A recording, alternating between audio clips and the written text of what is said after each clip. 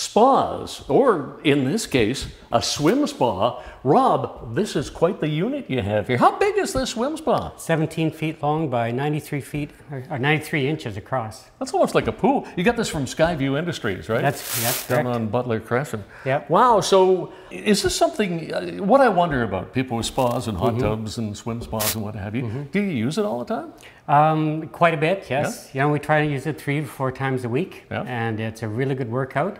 My wife and I, because one person can only swim, but we like swimming together, so we do intervals.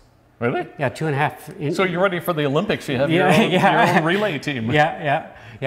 That's a pretty cool idea. So what happens with the swim spa, which is a little different than a regular lounging spa, although I imagine you can do both in this, can you? No, we keep this one cooler for swimming, so we don't keep it at like a hot tub is over 100 degrees. So we keep this one at 85, the same as a public pool. Somewhere in here, there are jets that create the resistance you swim against, Well, I can turn them on so you can see them. Okay. I can just turn them on for a second. You can. Oh, there we go. You can see the power of the current that you swim against. Now, can you regulate the amount of resistance? Yes, there's plus minus at the end there.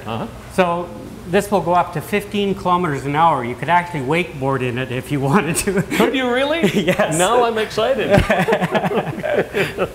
That's just crazy. So fitness, I guess, is what this particular aspect of it is that fitness of just swimming, which is probably the very best exercise you can get. Well, and you can do it for a long time. That's why we, decided on an investment like this, because we can do it for another 20 years. What I have found with a hot tub in my backyard, a spa, if you will, I don't know which is politically correct to call it a hot tub or a spa, but the grandkids love it. It's the swimming pool for the grandkids. We have some Aussie friends of ours, and they've got 3 kids, and they just loved it.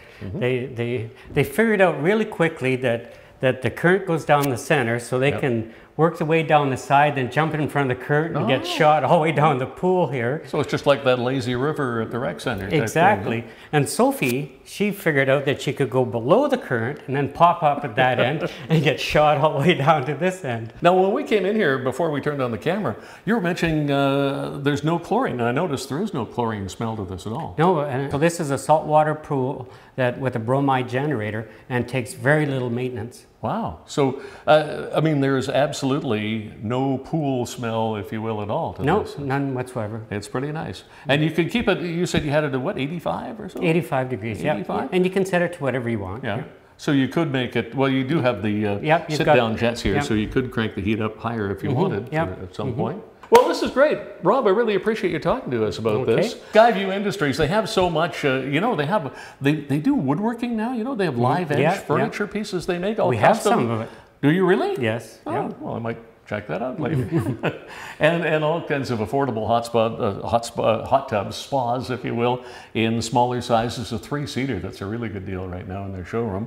At any rate, I know somebody down the hill here has a different pool. I want to go down and check that out, but thanks for this, Rob. Well, you're welcome. Okay.